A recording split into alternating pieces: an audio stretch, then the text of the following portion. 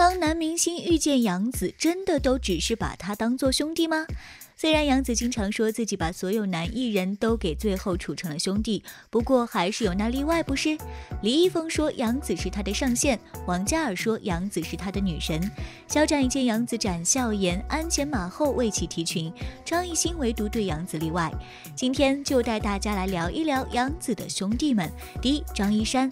每年杨紫的生日，张一山从来都是不迟到，今年也是照旧的小作文，还有那句爱你如初雪。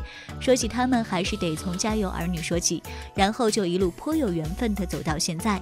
每当他们同框出现时，总是少不了相爱相杀的打打闹闹，互黑互怼是两人的日常相处方式。但是倘若对方有一人因外界受伤，另一人一定会站在一旁支持对方。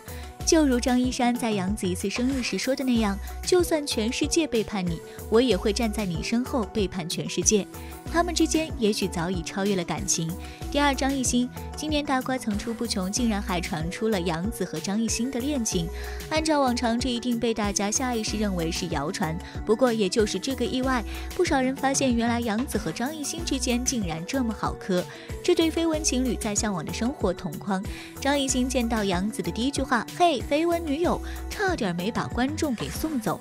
还有后来的同款睡衣，某宝只有2件的成交记录，何炅都说这是什么缘分呢？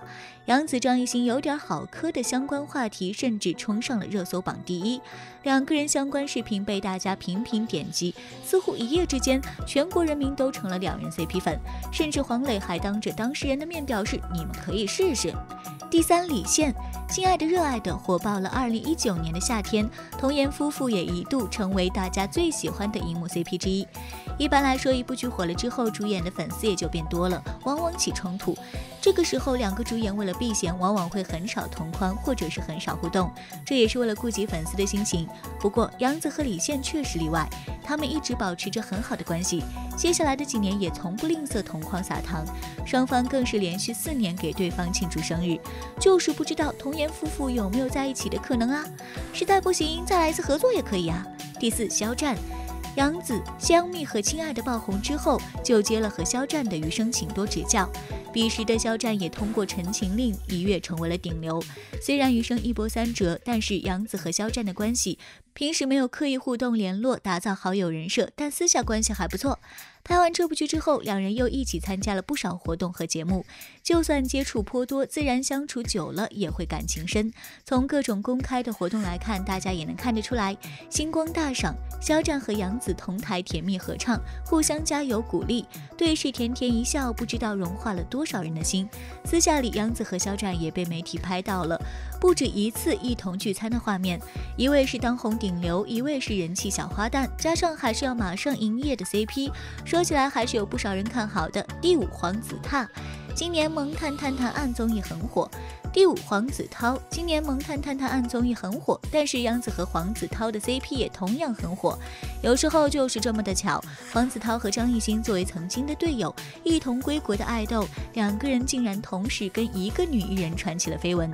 欢乐颂特辑，杨紫和黄子韬饰演情侣，入戏太深，导致老婆的称号都喊出来了，画面一点也不尴尬。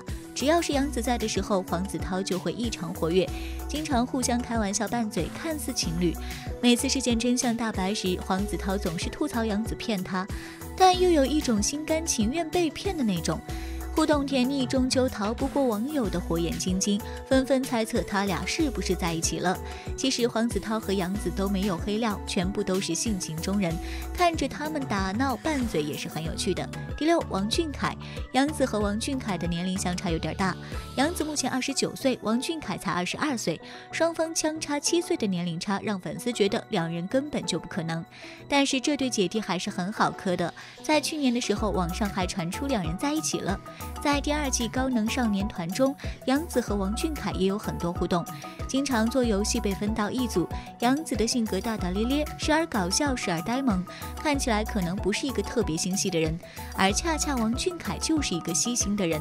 两个人的默契也延续到了中餐厅，两人在这档节目中互动非常恩爱。之后两人在跨年时社交账号也是同时上线，卡的时间点都是一样，不免让人怀疑两人的关系不简单，好像是约好了一样。第7，任嘉伦。11月6日是小猴子杨紫的生日，祝福这种事怎么能少得了任嘉伦？两个人的斗嘴日常不难看出，关系也是很经得起考验的革命友谊了。而要说起两人革命友谊的开始，那就应该追溯到他们之前一起演过的一部仙侠剧《白蛇传说》。坦白来讲，就是改编过的《白蛇传》。相比较他们正经的拍戏，杨紫和任嘉伦的剧组日常才是最有趣的，也是剧组里有开心过杨紫的加盟，怎么可能不欢乐？每天在片场里，可以说杨紫最喜欢的事情就是和任嘉伦斗嘴，因为他们在里面是主演又有感情戏，对戏的时候也经常会状况百出，出现笑场之后还每次都会开玩笑的把错归结到对方身上。除此之外，杨紫有时候还会带着任嘉伦各种尬舞，最重要的也是他们彼此都收获了纯真的友谊，而杨紫也在娱乐圈里更是又多了一个好兄弟任嘉伦。第8，李易峰。杨紫与李易峰曾经在《青云志》中有过合作，看似平日里两人互动不多，但其实关系不错，要不然李易峰也不会拿他开玩笑了。没错，李易峰在采访中拿杨紫开玩笑了，表示杨紫是饭量小花，自己公主抱的上限就是杨紫。杨紫爱吃已经不是什么秘密了，无论在剧作中还是在综艺中，杨紫都会展现她的爱吃本性。这样真实不做作的女星确实不多见，难怪她会被那么多粉丝维护了。看来两个人关系确实不只是曾经的同事呢，私下关系应该不错。第9，邓伦。杨紫和邓伦一起通过香蜜沉沉烬如霜爆红，一度是最受欢迎的一幕 CP 之一，最后却私下闹得并不愉快。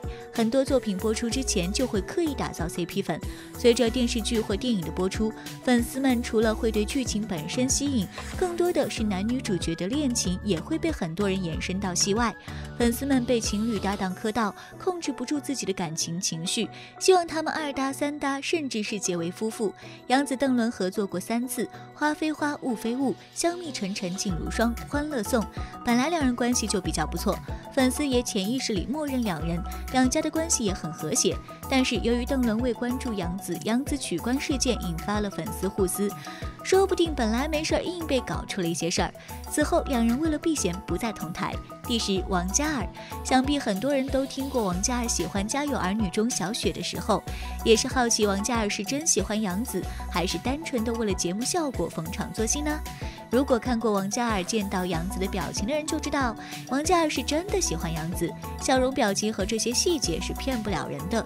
从杨紫在拜托了冰箱亮相出场之后，王嘉尔的表情也开始变得不淡定和害羞起来。